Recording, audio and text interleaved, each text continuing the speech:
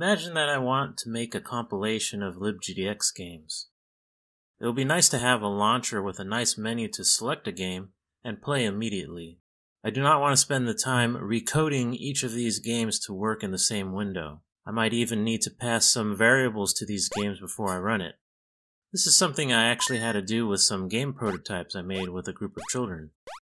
I compiled each game to an executable jar file for this example. However, this technique I'd like to show you can be adapted to run any kind of file as you see fit. First thing, this is not a tutorial on making a menu in Scene2D.ui.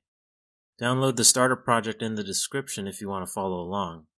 Okay, we have a basic menu here with two buttons that do nothing.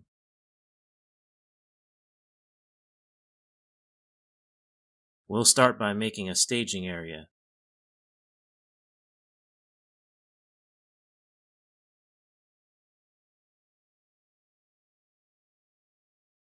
I'll make a subfolder to place my compiled games and paste the jar files.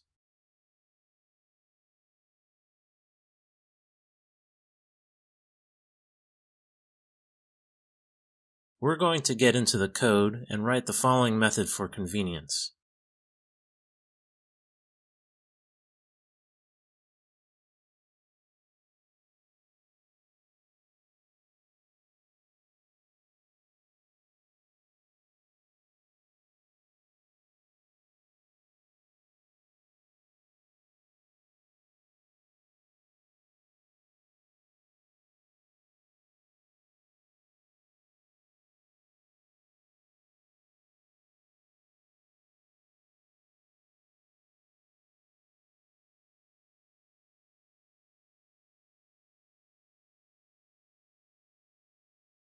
We'll utilize Runtime.getRuntime to execute system commands.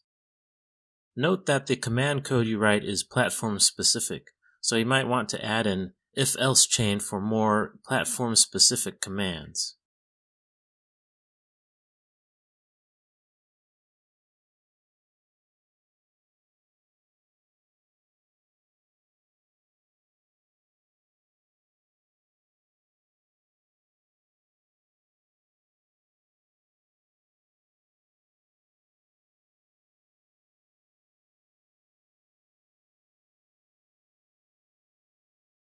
This can be a dangerous method, so take care to not expose its functionality to users.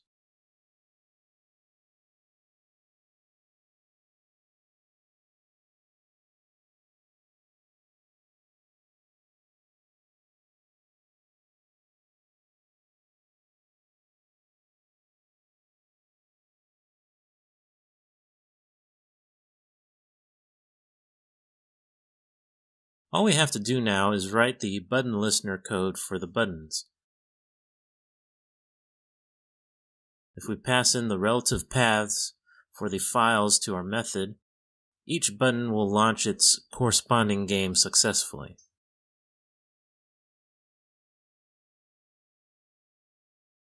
I'm going to compile the launcher app and place it in our staging area.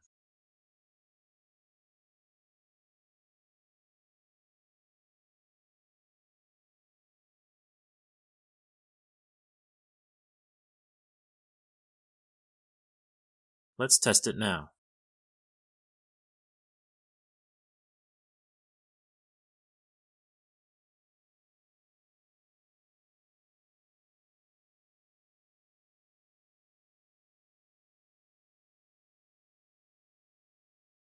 That's all there is to it.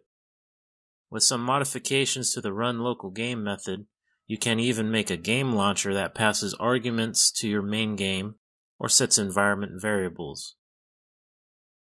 Perhaps you can even make a game updater and download a new executable from your server. If you'd like to learn more about Runtime.getRuntime, see the links in the description. Good luck!